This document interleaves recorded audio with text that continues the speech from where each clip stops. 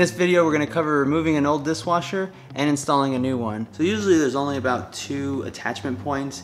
Either they're going to be up here, 1, 2, or on the sides here. But ours kind of broke off on this side, so it looks like we only have the 1 screw on this side. So I'm going to remove that and then take this bottom kick plate off and readjust the legs to lower down the unit in order to be able to slide it out.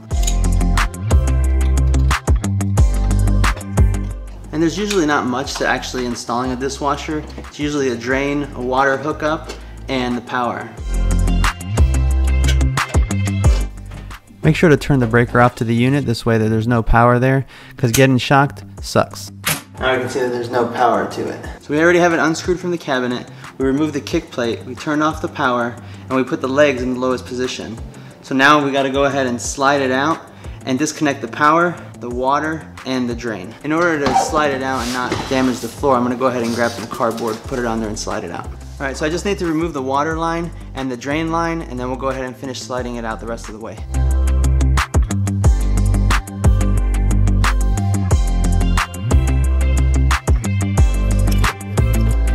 So now we just gotta disconnect the power, and we'll be ready to dump this guy out of here. So we'll remove the cover there and unsplice the wires.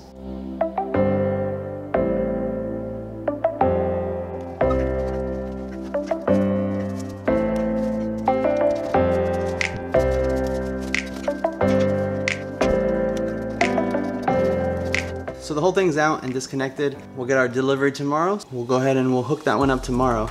If the other one comes with a cord, I might just go ahead and add an outlet behind it.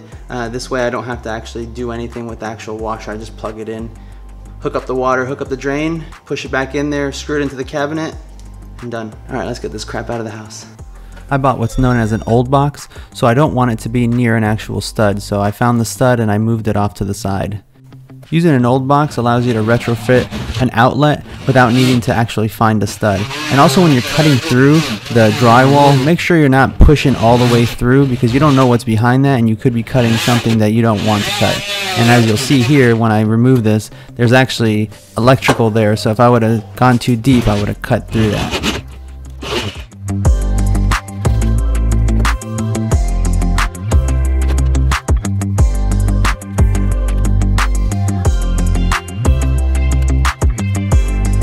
So on the old box, you'll see that it has wings off to the side, and that's what's going to allow it to hold onto the drywall on the back.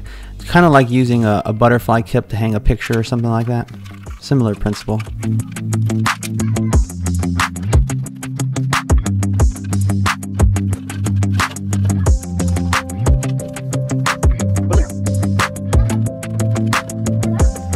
Since the dishwasher is on a 20 amp breaker, we'll go ahead and install a 20 amp plug.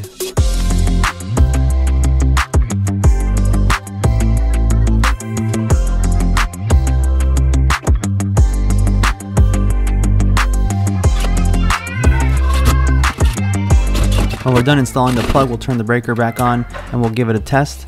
And here you can see there's 122 volts in the plug, so the plug's good.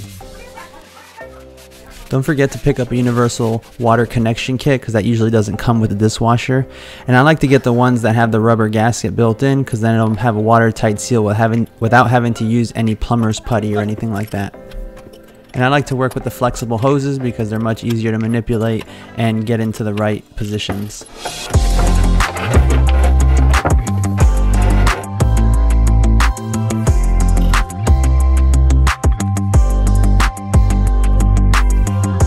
Make sure whenever you're attaching things onto the actual dishwasher unit that you're actually stabilizing it with your hand, so this way you don't break off any of the components inside the dishwasher, because it's a lot of plastic and thin steel.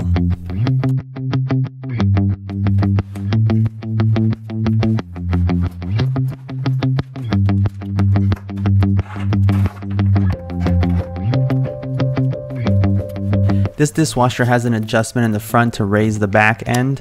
I didn't realize that at first, and I ended up having to pull it back out because I thought it had back legs, so don't make that same mistake that I did. And one other thing, when you're adjusting the front legs, make sure you lift up the dishwasher and spin the legs, because the weight of the dishwasher makes it hard to spin otherwise.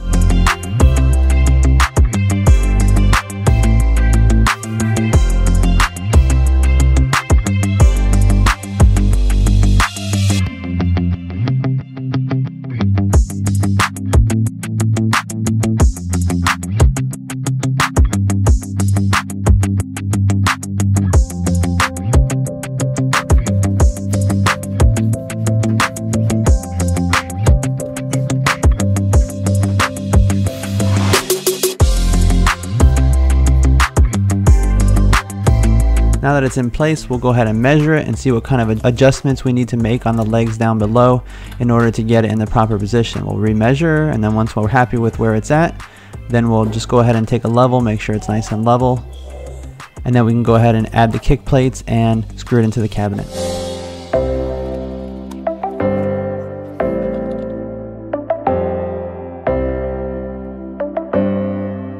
Make sure to drill a pilot hole because most cabinets are made out of oak, and oak is very dense, so it's hard to get the screw in otherwise. Also, just note that when you're installing the drain, there's a couple different ways to do it. Mine is with a garbage disposal, so my garbage disposal has a dishwasher inlet, so I'm going to attach it there. But otherwise, there's usually a drain on the back end behind the sink that you can add the dishwasher drain into that drops into it. And also to attach the hoses on this little plastic piece, I found those little screw cutouts to be absolute trash, so I went ahead and just drilled through the plastic.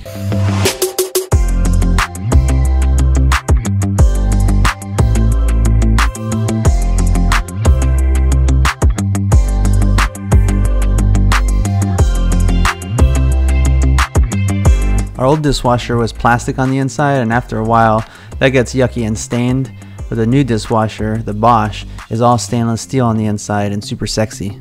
One of the reasons we chose the Bosch was because of the positioning of the detergent holder. On our old dishwasher, if you had large plates on the bottom, it would interfere with the opening of that and the soap would not be used.